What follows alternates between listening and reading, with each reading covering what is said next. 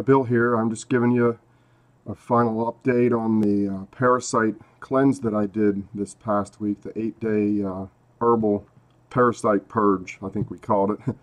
um, yeah, I finished it up on Friday. No, I finished it up on Thursday night. This is Saturday afternoon, so about a day and a half ago I finished it up, and yeah, so I finished it on Thanksgiving. I didn't plan that out too well, did I?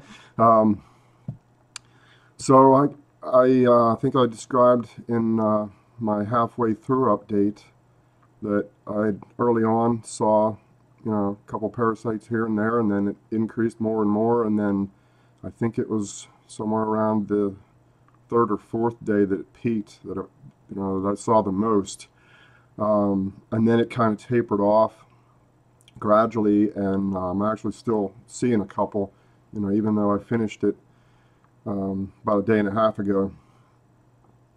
So, there's still some dying off. And also, I saw some other things besides worms. I'm not sure what they were yet. I haven't looked into it. I would say a lot of these things were really small. I would say anything from the size of like a little seed, like I would say anything from the size of a sesame seed right up to maybe the size of a almond almost, I would say, and these weren't worms. These were, I don't know what they were.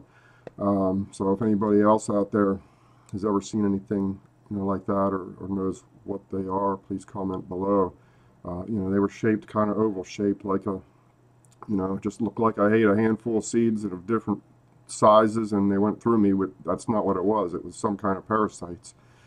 So yeah, I think it was pretty successful. It went pretty well, other than the taste of that stuff. You got to get a strong stomach for that stuff.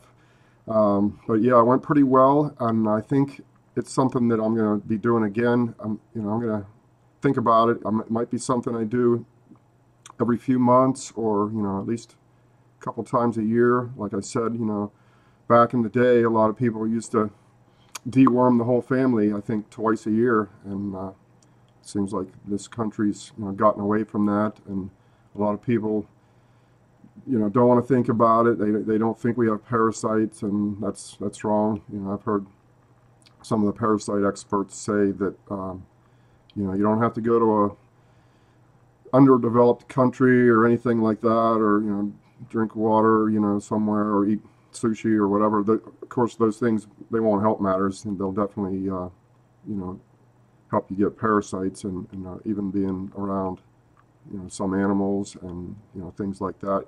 So we have it in this country. I've heard parasite experts say, if you're breathing, you have them. So basically, we all have them, and of course, us people with chronic illness, Lyme and other chronic illnesses, some things can be, I guess you could say, opportunistic. They can kind of take over. So I think that might be one explanation for why a lot of these things might take over more in someone with Lyme disease than other people. Just like other things can come out, different viruses and different, bacteria can surface whenever your immune system's shot from Lyme and other stuff like this. So yeah, I think it went well, and I will definitely be doing it again.